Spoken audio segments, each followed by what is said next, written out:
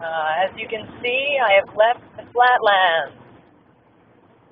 I crossed over, or I'm actually in the midst of crossing through the mountain range that separates the Central Valley from the Los Angeles Basin, and it is a basin.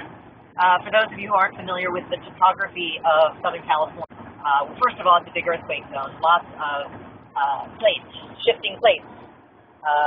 And the whole LA Basin area was essentially ocean bed and kind of volcanic floor at one point. Dust, the La Brea tar pits, and that whole thing. It's really cool when you get to the top of the range and kind of look down over the basin. I'll do some video from the place where I'm staying, which actually looks down over the basin. It's a clear day.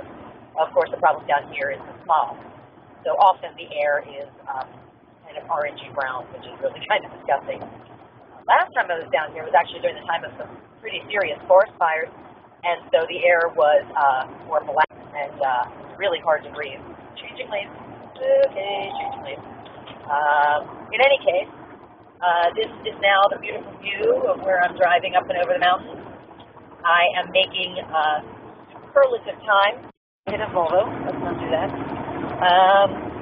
So yeah, I am almost here. My guess is that in about another 20 minutes, I'm going to run into a wall of traffic, because that's when I'll hit around the Glendale area. And from there, it's not too far into Hollywood, which is good. So, that's the story. I really wish that I could see comments, if anybody's been commenting on these videos. I really wish I could see that, but the interface isn't quite.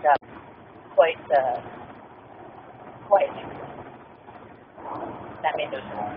All right, well, here we are, lovely Southern California.